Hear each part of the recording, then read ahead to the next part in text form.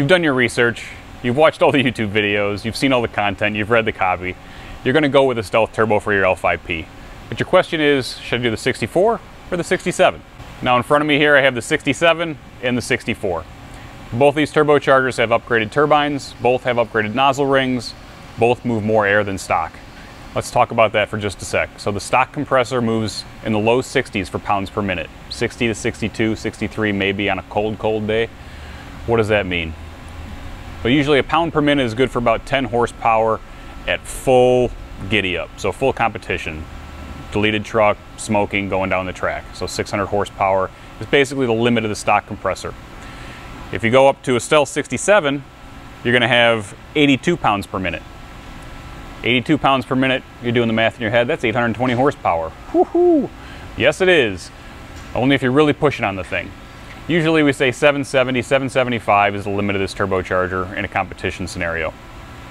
The only way to really get that horsepower is to upgrade the high pressure pump, so go to a 12 millimeter CP3 or 14 mil CP3, and upgraded injectors are probably also going to be in your future there. So you're really got a competition oriented truck at that point to make that kind of horsepower. If you're running stock transmission, stock injectors, stock pump, you're limited to low 700s. If you're running stock emissions equipment, you're limited to 630 to 650. So in that case, usually the 64 is all you need, okay? So the 64 moves about 72 to 74 pounds per minute. That means you can make low 700s to the tire if you have a competition truck. If you have an emissions equipped truck, you have all the air you need to make that 650 horsepower. So the turbocharger is not going to be your limiting factor. Well, Nick, why don't I just buy the 67, and that way if I upgrade in the future, I have it? That's fine with me. 67 runs great. If you're going to upgrade, buy the 67.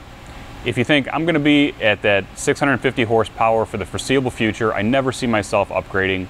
I want the quickest spooling, most responsive, best towing, best high altitude operation turbo I can get and still make that horsepower, then the 64 is where you want to be.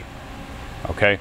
Things about the 64 that I should also mention, if you have a 2020 plus truck and your 10-speed transmission, so a situation where we can't adjust your shift scheduling, we can't get the truck to run in a higher operating range, we really try and lean towards the 64.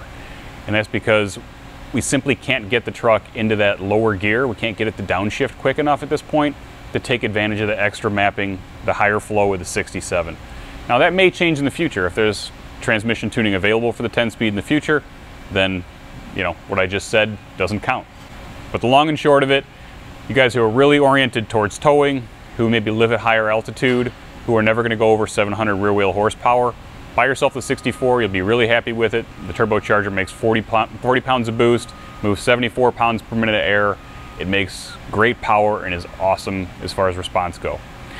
You guys who really want big power, want to push towards that 800 number at some point, and want the headspace to get there, then the Stealth 67 is where it's at.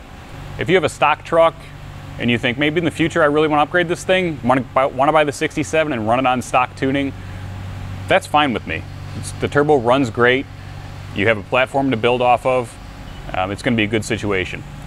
If you have a Derringer, a Pulsar, or a box programmer, and are never going to custom tune the truck, do yourself a favor and go with the 64. It's a better fit. You're going to really take advantage of that box program. You're going to have more air. You're going to be able to make that power more efficiently. The 64 is definitely a better fit for you in that situation.